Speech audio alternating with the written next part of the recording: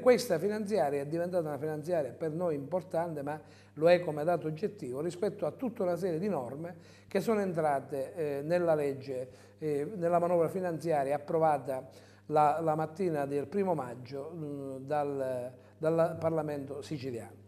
Noi vogliamo chiedere, presentando la necessaria documentazione attraverso l'amministrazione comunale, al governo regionale, al governo nazionale, che la città di Favara diventi zona franca urbana. Questo permetterà di un abbattimento su alcune imposte, quale l'IRPEF, quale l'IRES, nonché l'ICI, più tutta una serie di agevolazioni che noi riteniamo possano aiutare le attività produttive di questa città. Questa legge prevede la stabilizzazione di una categoria di ex articolisti, poi contrattualizzati.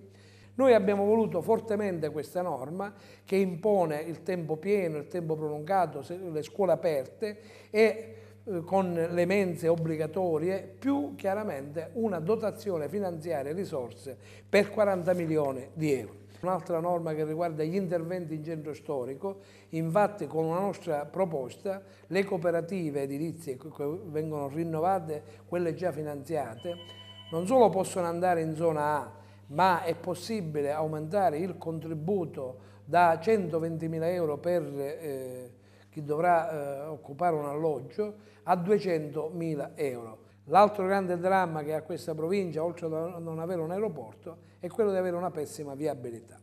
E grazie a un emendamento del PD a firma Calvagno, Panepinto ed altri, le province avranno già nel 2010, tutte le province, 10 milioni di euro, la provincia di Messina ne avrà 25 milioni. È una finanziaria che ha toccato le corde che riguardano la gente.